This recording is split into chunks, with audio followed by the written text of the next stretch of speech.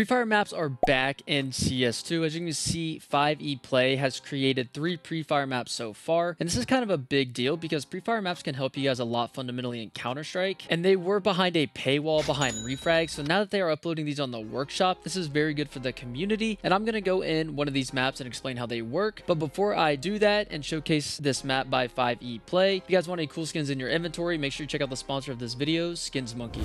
Skins Monkey is a CS2 skins trading site and marketplace that provides an instant way to get new skins.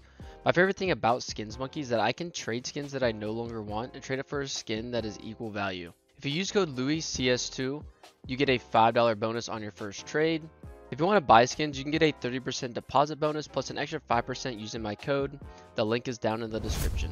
So I've loaded into the Mirage Prefire map. Currently there is Dust 2 Inferno Mirage, and he also has a aim training map, which is actually a very good map to play. But we've loaded into the lobby here, and as you can see, we can select what guns we want for this Prefire mode. You can also select what knife you want as well. So maybe if you feel like rocking a Nomad knife or any other knife over there, you can also use that as well. But as you can see here, there is a little menu which kind of explains all of the different entry scenarios that you can do. So we can sit here and swap and pretend we're a CT retaking the A site, and then also, you know, maybe you're running out top mid to cat as a T, and there's all these different options that you can choose from. Now there is options over here that aren't in English, so they are hard to understand, and you'll kind of have to play around to figure out what works for you. Like obviously this is if they had head armor, infinite ammo. This is if the bots are shuffling around, stuff like that. You really just want to play around with these. Some of them show like hitboxes of where the bots are on the map, so that's also very important. If you want to kind of just mess around with those settings, you can do that. But if you want to play whatever scenario you chose, you just want to hit play up here, and as you can see, you're going to spawn in with a nice little time. It's going to show me I have 20 targets, and I'm just going to follow this line, and I'm going to practice pre-firing and clearing my angles,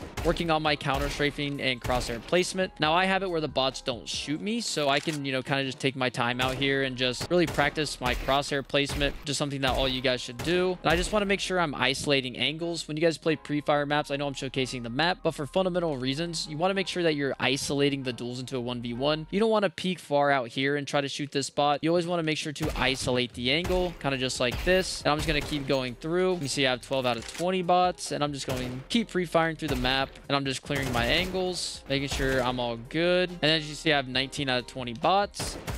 And then boom, I'm going to spawn back into the lobby, and obviously it's going to show your time. So if you are someone that's really into that competitive edge, you can definitely train yourself to kind of speed run through the map. Now back in the lobby, for any of you new players that haven't ever played a Prefire map, I recommend enabling this setting, and this is going to show you where the bots are on the map. So if I choose a scenario like this and click play, you're going to see that I can see the head of where all the players are, and that can really help you practice your crosshair placement when pre-firing, so you kind of get a good idea where to aim. And then once you kind of get comfortable with identifying where the head level is for where you need to pre-fire, you can turn this setting off. But this is something that I think is really cool that YPrac used to have as well. I think it was automatically enabled on the YPrac maps and you had to turn it off. But this is just something good because it, again, helps with your crosshair placement. You can really practice aiming where these guys will spawn. And then once you get more experience with that, you can eventually just turn it off. And then you'll be able to just aim where you know these guys will be. So then it'll just be out of form of habit with where your crosshair is, and you're not running around like guessing if a guy's right here or not. And I think it's very important to do, like I said, if you are a new player. And it also helps you if you're not familiar with angles. Like obviously I wouldn't have aimed at this con guy here running up cat in the Prefire map. It will help you identify where some bots are if you forgot any. So that is definitely a good setting to use. But there is also all these other settings, like I said, that you just need to play around with. And I think it's really cool that we're starting to get the Prefire maps back in the workshop, since we are missing YPrac, and I think everyone misses YPrac. But if you guys did enjoy this video, make sure you guys subscribe to the channel for some CS2 content. And if I miss anything, make sure you guys comment down below in the comments. I respond to all you guys as long as you don't say anything sus. And I appreciate you guys for watching, and I'll see you guys in the next one.